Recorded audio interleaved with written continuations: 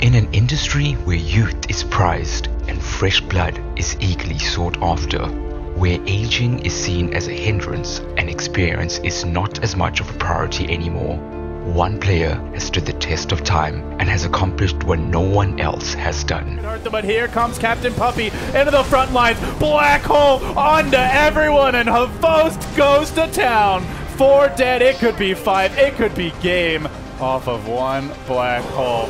Holy shit. One to die, 4 stabs actually to the high, but he will still die because Puppey with the freezing field catches out PGG Viper. That freezing field is just a wrecking ball right now. That is going to be only 2 people alive, and 1 is only alive because he just bought back.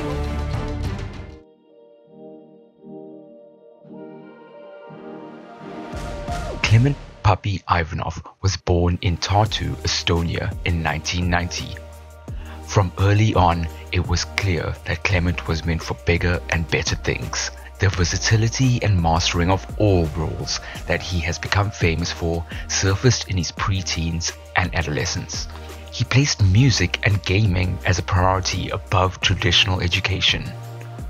By age 18, Clement had already mastered the clarinet, violin, guitar, saxophone, flute, and singing.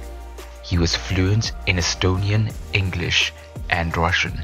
He started gaming at 13 years old when his parents bought him his first computer. He then competed in multiple Warcraft 3 and Dota tournaments. Puppey began playing competitive Dota at age 18 when he joined Zero Skill. He was on various teams and rosters while slowly gaining the attention of professional players. It wasn't until DreamHack 2009 when Puppey would land his big break and begin writing history. There he stood in for Mouse Esports, and he would meet Kuroki, forming one of the most classic and recognizable duos in Dota 2. When we went to DreamHack 2008, I think, I met Puppey like before that, some weeks, and then he stood in DreamHack because Drage couldn't come. And that's where I met Puppey, and we played DreamHack, we got 3rd place, and then we decided to make a team together. This event led to KingSurf International, eventually Nirvana International, and then GosuGamers, before the invite to a CIS team which would become one of the most iconic moments in Dota and esports history. In June 2011, Puppey was invited to play with the Ukrainian team Natus Vincia.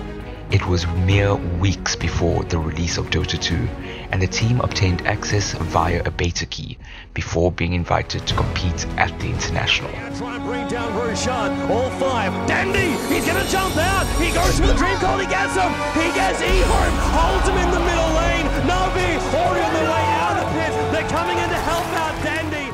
Then we just went in and demolished them. Now they're on top of the tier 3 tower. They're gonna bring it down. Yes, it does. It goes down. Ehorm, they're trying desperately to defend, but Navi, the onslaught will continue. The mid tower is already being pushed. The tier 4 tower is gonna go down, and running in right now is the rest of Navi. They're running forward to $1 million, and they will get it. The GG is the call from Ehorm. Navi have just won $1 million. Ehorm do take home $250,000 in 2nd place, but Navi are the champions.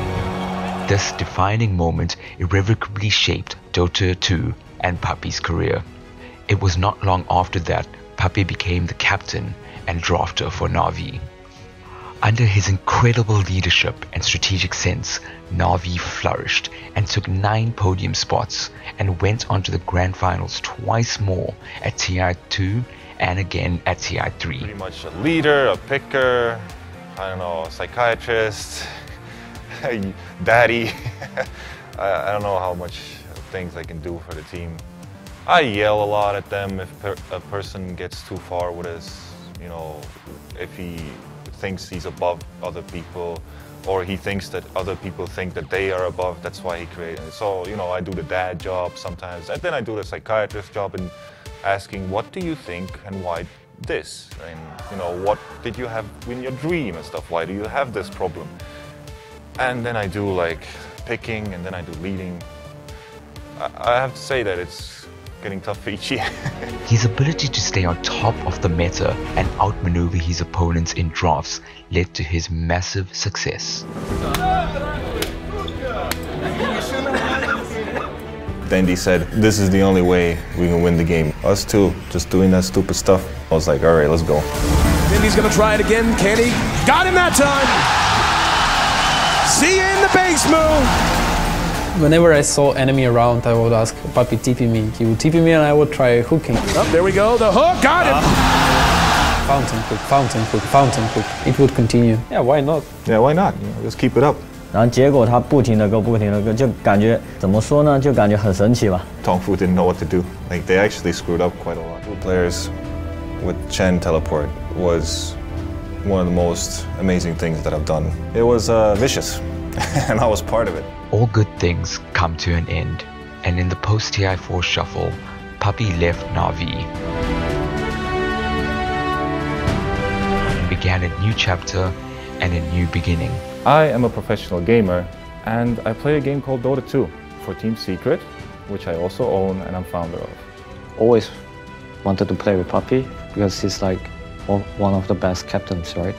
With the formation of Team Secret, Puppey became the first player to win 2 Valve events and play in 8 major grand finals and 3 TI finals. At age 31, he's the only player to compete in all 10 internationals.